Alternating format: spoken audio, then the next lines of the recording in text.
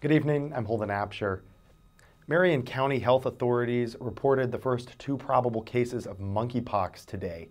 The U.S. Center for Disease Control has confirmed 10 cases in Indiana. The first was reported on June 18th.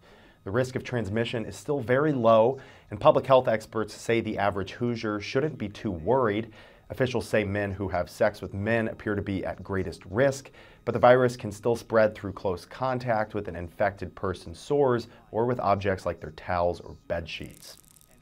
Bloomington Plan Commission Monday granted major site plan approval for a new People's State Bank headquarters.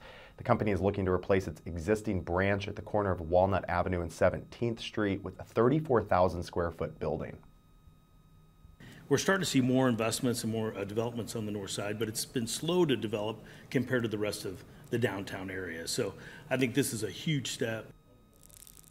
People's State Bank was founded in Ellettsville in 1904 and is still locally owned.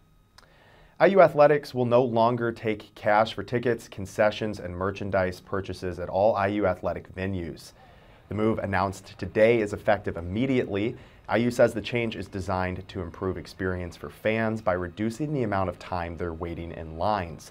Major credit cards, Apple Pay, and Google Pay will be accepted on game days and at the IU team store.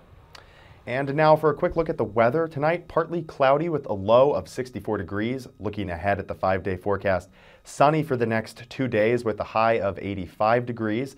Chance of storms this weekend with a high of 87 Saturday, high of 84 both Sunday and Monday.